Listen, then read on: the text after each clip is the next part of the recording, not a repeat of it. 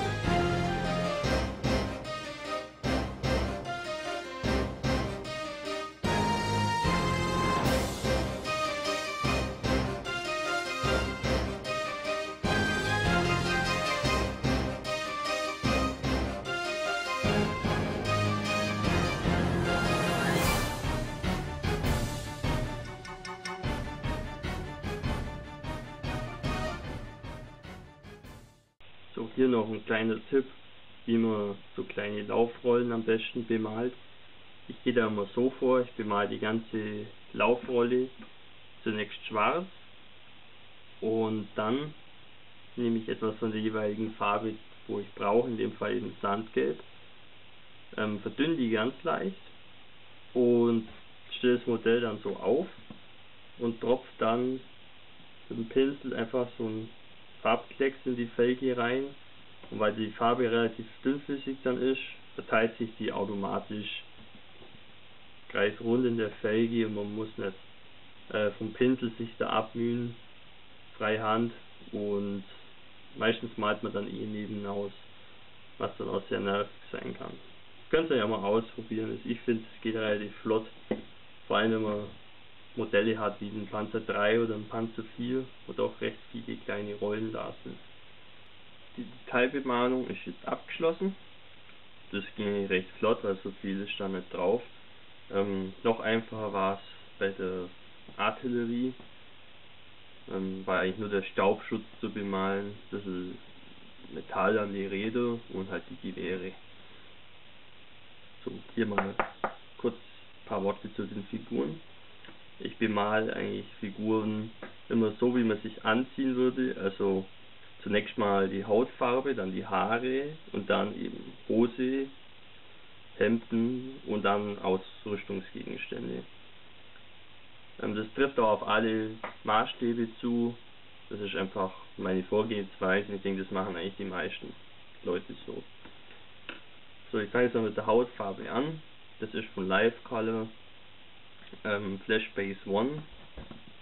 Ich finde die ist super, weil die von Haus aus relativ dünnflüssig ist und man die auch nicht verdünnen braucht, und trotzdem deckt sie super. Also die perfekte Farbe, um die Gesichtsdetails erhalten zu lassen.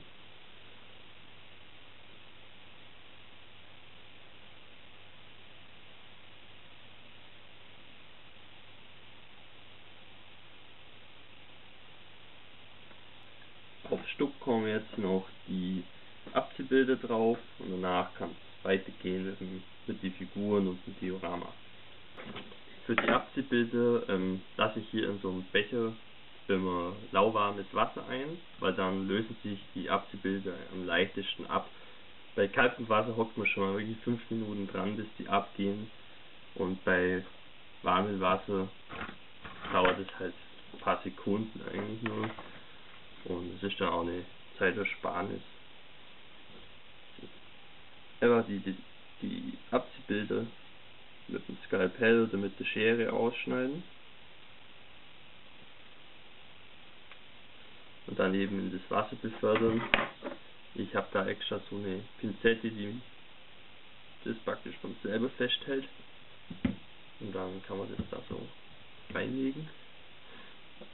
Und damit die Abziehbilder sich gut anpassen, verwende ich im Mikrosol, das ist ein Weichmacher für Abziehbilder, damit die wirklich ganz an die Oberfläche hinzogen werden und nicht so wie Aufkleber aussehen.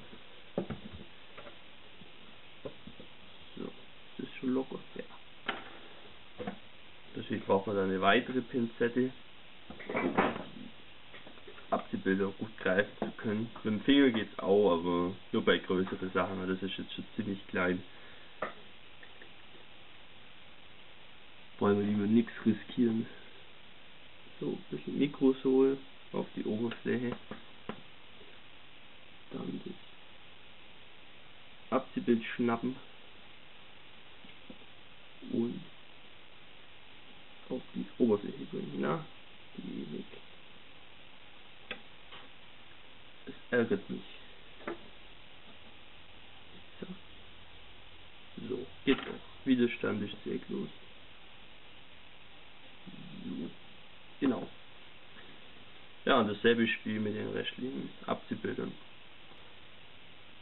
Bevor es dann mit der Alterung von dem StuG und der Artillerie und aus der Bemalung von den Figuren weitergeht, kümmere ich mich jetzt noch schnell um das Diorama.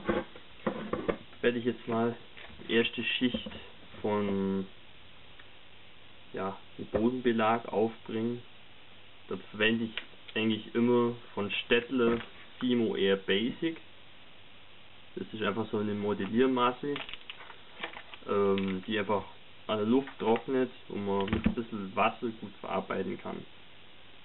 Ich habe früher auch oft Gips verwendet oder so, aber das ist nicht so optimal wie das, weil ich finde, beim Gips hat man immer so eine Riesensauerei, und wenn man einen richtigen Modelliergips haben will, der ist recht teuer. Wenn man dann so einen normalen Gips nimmt, der ist dann nach 2 Minuten schon so hart, dass man nicht mehr verarbeiten kann. Das ist irgendwie so Elektriker-Gips. Ja, ist auch nicht wirklich gut. Also nehme ich lieber das ist eine saubere Sache und man hat genügend Zeit, das zu verarbeiten.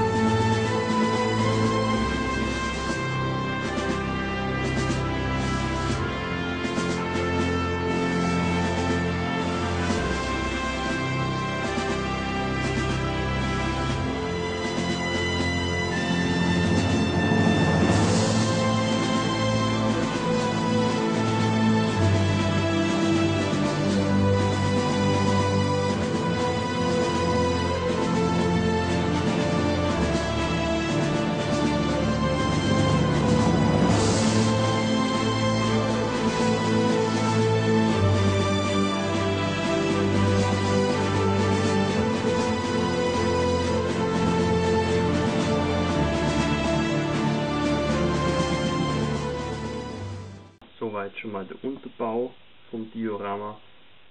Ich mache das immer so früh in der Bauphase, weil das doch relativ lang zum Trocknen braucht.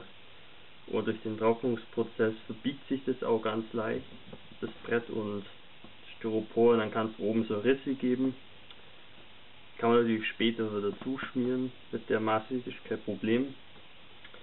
Bloß wenn dann die Modelle und Figuren soweit sind, dann möchte ich auch, dass das Diorama soweit fertig ist, dass es sich halt nicht mehr biegt und dass man dann Erde und Gras und das alles drauf tun kann.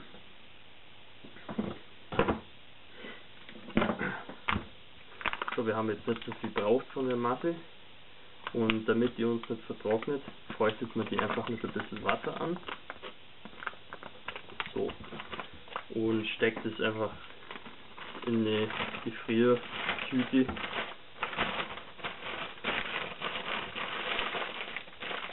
Und macht eine Wäscheklammer ran. Man kann es dann einfach auch im Kühlschrank legen, das hilft auch gut, aber ich tue es einfach immer in die Schublade, das hält sehr lang so, bestimmt ein halbes Jahr, aber kein Problem, kann man immer wieder verwenden. Im nächsten Teil wird es dann um die Alterung gehen und um die Figurenbemalung und vielleicht kann ich auch noch was an dem Diorama machen, vielleicht schon mal die Brücke bauen, je nachdem. Vielen Dank fürs Reinschauen, macht es gut, euer Hamilkar Barkas.